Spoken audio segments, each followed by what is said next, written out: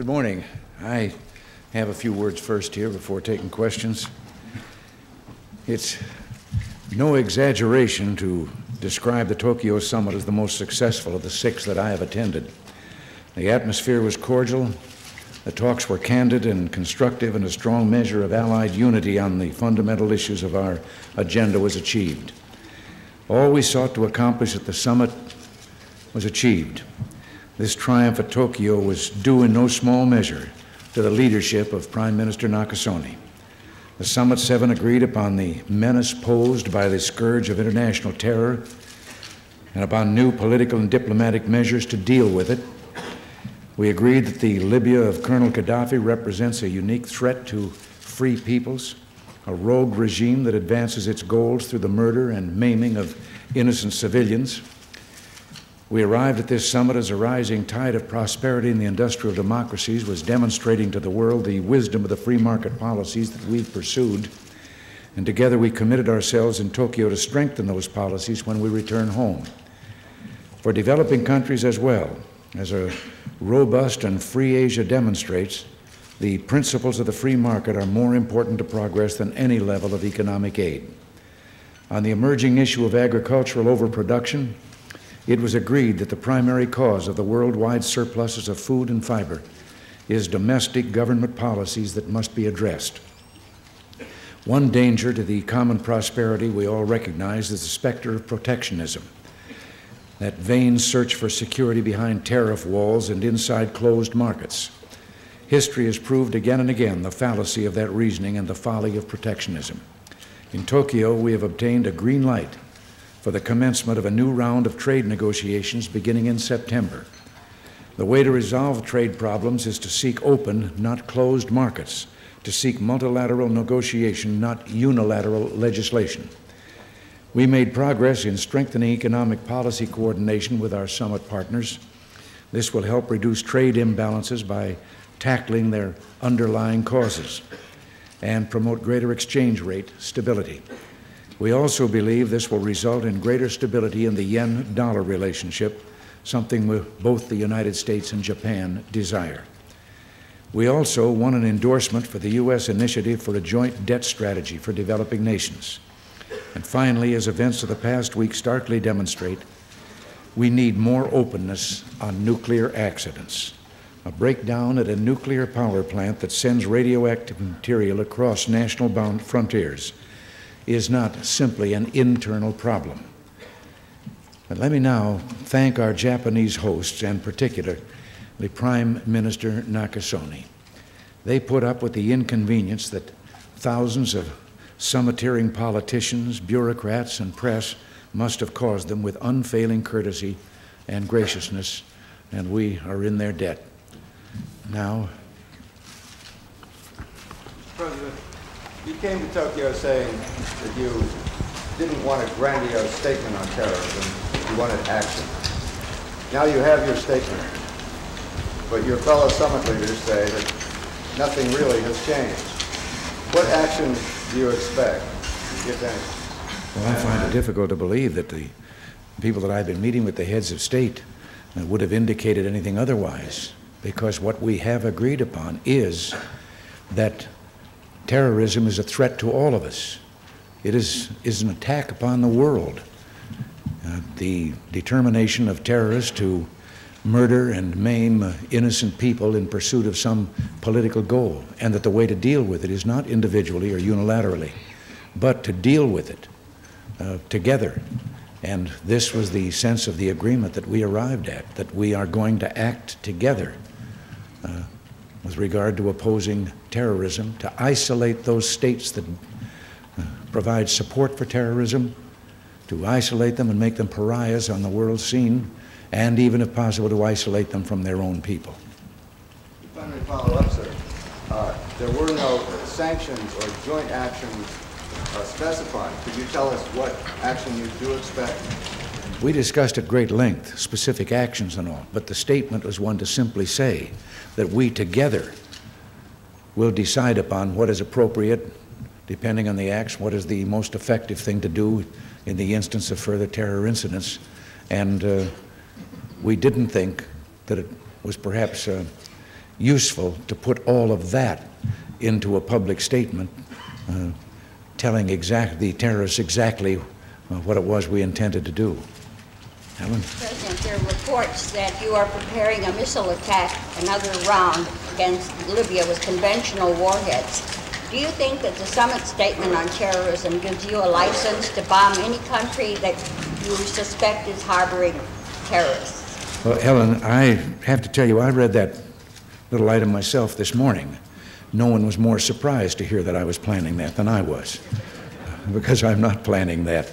As I said, we'll work together on these things, but we do feel, and this was part of the gist of the conversation that we all had and the agreements that we came to, and that is that we can take whatever action is necessary to curb, to stop, and to punish, if they are successful in a terrorist attempt, those who practice terrorism and the states who back and support it. Is the United States so bereft that it has to drop tons of bombs on a country to get one man?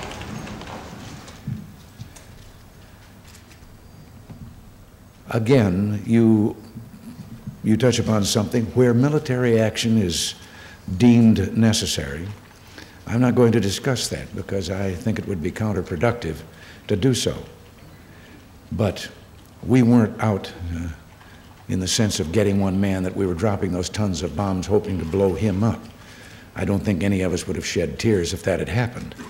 But we were out to damage and destroy those facilities that were making it possible for that particular state under his guidance to back and support terrorism.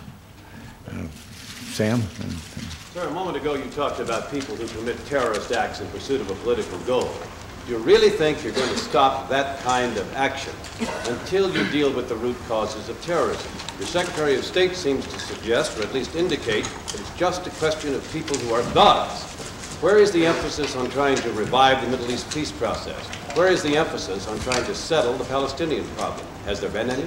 All of those things are still goals of ours, and we're still doing everything we can to arrive at solutions. But Sam, I think that's the same thing as the cliche line that is going around that, well, one man's terrorist is another man's freedom fighter. No such thing. The people that are customarily called freedom fighters are fighting against organized military forces in what, even if it is a civil war, it is a war. Terrorists, as I said before, are people who deliberately choose as a target to murder and maim innocent people who have no influence upon the things that they think of as their political goals. And therefore, those people must be treated as to what they are, and that is, they are base criminals. President, the Soviets have now admitted that they miscalculated the accident at Chernobyl in the first few days. Their officials complain that your focus has not been on sympathy for the great tragedy that their country has suffered, but that you're more focused on bashing their system and their country and taking advantage of this tragedy. What's your response? Well, my response is that our first response, when word came to us, and not as information directly from them, but that there had been such a thing happen there, was an offer of any kind and every kind of aid that might be helpful to them. And certainly an expression of sympathy went with that for those who might have suffered in the accident.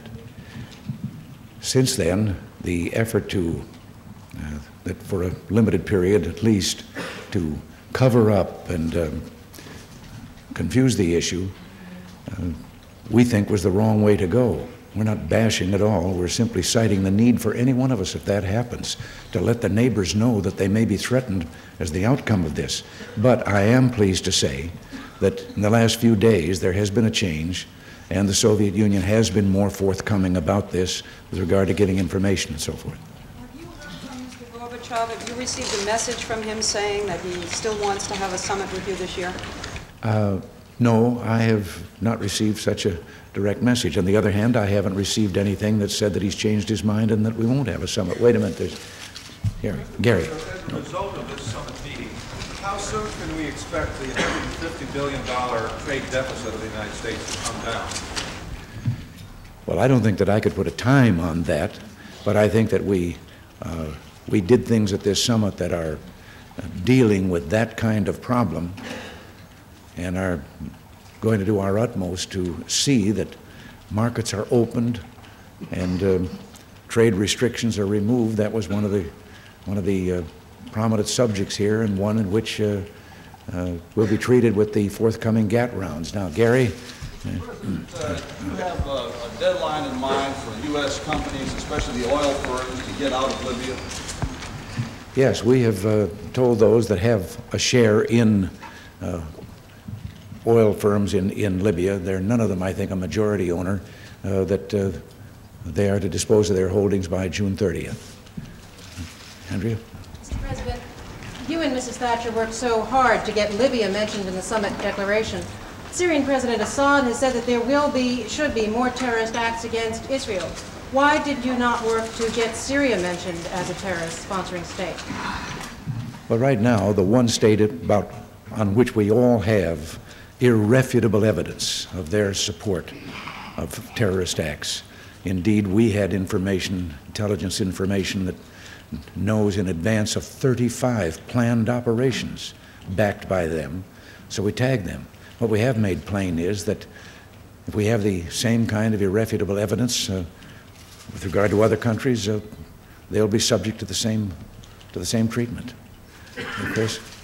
Mr. President, I'd like to go back to the terrorism statement signed at the summit. The leaders did agree to some specific actions. Most of them are things that they are already doing, but they explicitly decided not to endorse either economic sanctions or military action. Are you saying that there were some secret agreements and that they have approved economic sanctions or military action? I am saying that in our discussions leading to what we really wanted to accomplish, and that was a recognition that instead of each one of us treating with this alone, we are going to treat with it on a united front. And in those discussions, we discussed all the things that could be seen as possible tools or weapons in this war against terrorism, but we didn't feel that this was something that you put down in a plan. You then treat with an incident in which we all come together and say, now, what are the things here that we think are the most effective to use? Sir, were there any commitments made? The French and the Japanese are already saying they don't view this summit statement as binding. They'll decide to do whatever they want to do. Well, as far as I know, 7 heads of state agreed to a statement that said that we believe the way to deal with terrorism is on a unified front, that we're in this all together. Now, Bill, and then you. Mr. President, there are those in the administration who say that a decision has been made to take the Poseidon submarines out of service to observe the limits of the SALT Treaty, the ratified treaty, when that deadline comes around. Can you tell us if you have made the decision or if it's imminent? And if, when you do make it, and if you do that, if you're going to say that you're going the extra mile once again? No decision has been made.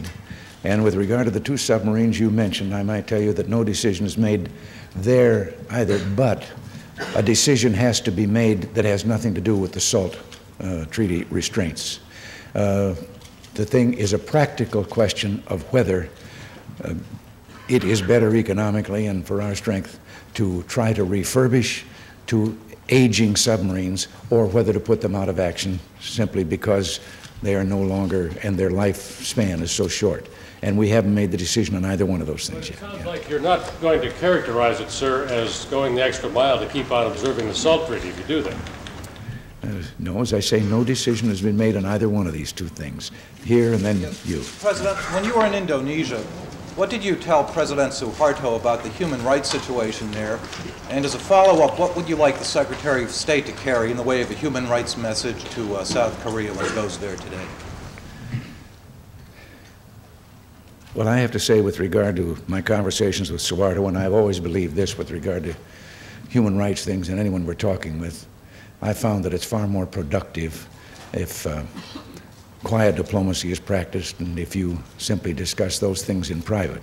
So I won't refer to that. I will call attention to the fact, though, that with all of the criticisms that are being made, and particularly since the issue of whether some reporters could or could not land, the progress that has been made by Indonesia, the fact that they have become totally self-sufficient in providing food for their 165 million people, a number of things of this kind, the economic growth.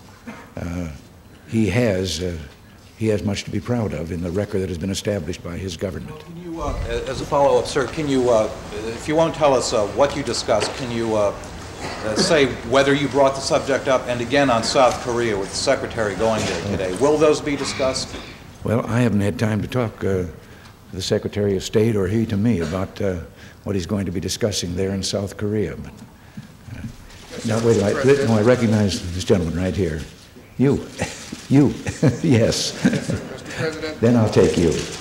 What is, you say that allies have signed a statement pledging joint action on terrorism. Does that mean that precludes unilateral American military action in the event of a terrorist attack? And a follow-up to an earlier question, what exactly is the state of the solution to the Middle East problem, the Palestinian problem? Let me just say that with regard to the first question, no, there wasn't anything in there in which we said that we would try to preclude some nation from acting. We simply said that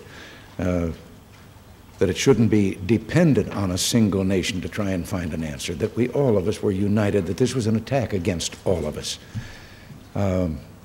Now, your second part of your question, the Palestinian. Well, look, we continue to try and have tried to be helpful in bringing about peace negotiations in the Middle East. And we have stated from the first and still state that the solution to the Palestinian problem must be a part of any peace settlement. We haven't retreated from that. Yes. Mr. President. No, young lady. Mr. President, while you've been here, you've been losing ground in the Senate. The Senate voted against arms sales to the Saudis, and the Senate Tax Committee has approved a plan that abolishes capital gains and does quite a few other things that you said you're not for. What are you going to do about it? Well, let them just wait till the old man gets home and see what happens to him.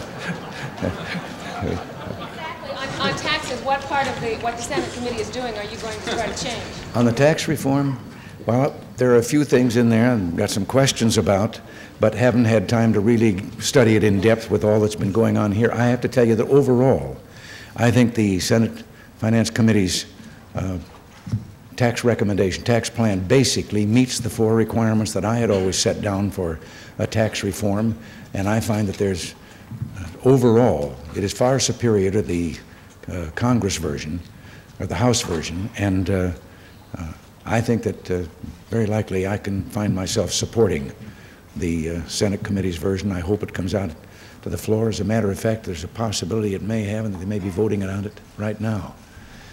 Mr. President, in your discussion with the Allied leaders, did they tell you of any specific new economic measures they plan to take shortly against Libya? And if they did, how soon? Well, again, I would be violating a confidence. All of them were talking about their problems, their relationship with Libya, and many of them were making suggestions as to what they thought they were going to do. But I don't think that I should be quoting them or making that public, because those were in private conversations. Now, I have to come to this side for a while. As you know, your government has information suggesting that the perpetrator of the Berlin disco bombing got the explosives from the Syrians. Do you intend the agreement that you all signed here this week as a warning to the Syrian government as well as to the Libyan government? We think that this agreement that we signed, yes, is one that is saying to those other countries which there's reason to suspect have, if not openly supported, certainly not discouraged terrorism coming from their countries. We intend this to make them think also and realize that they're covered by this agreement, that they will have to face all of us united if we get evidence that they are doing this. And if I can follow up, sir, do the various enforcement measures contained in the statement apply to suspected terrorists of other countries other than Libya? For instance, if Washington or London were to expel, say, 3 Syrian diplomats for alleged terrorist activity, would Paris be required to deny them diplomatic status as well? Well, here again is a decision that would then be made by all of us. And as a matter of fact, the whether to without waiting for incidents in a particular locale, whether to start at least reducing their personnel or sending them home entirely. That is a decision that we will all make, and that is one of the things that needs to be done. Yeah. Mr. President, you and Mrs. Thatcher managed in 1984 to get through a statement on terrorism that at the time you considered quite forceful, and yet the incidents of terrorism increased and you didn't get cooperation on the April 15th raid. Is there any reason to think that this time it would be different, that the Allies would be willing to do what they seemed to be unwilling to do the last time after passing a declaration like this? I think there is reason to believe that because we've all seen the evidence and we've all seen the fact that the victims of the terrorist attacks and the place where the attacks take place are such that almost any incident involves more than one country to begin with. That they, as I said last year, we were able, and together with sharing intelligence with other countries, we were able to abort 126 planned terrorist acts.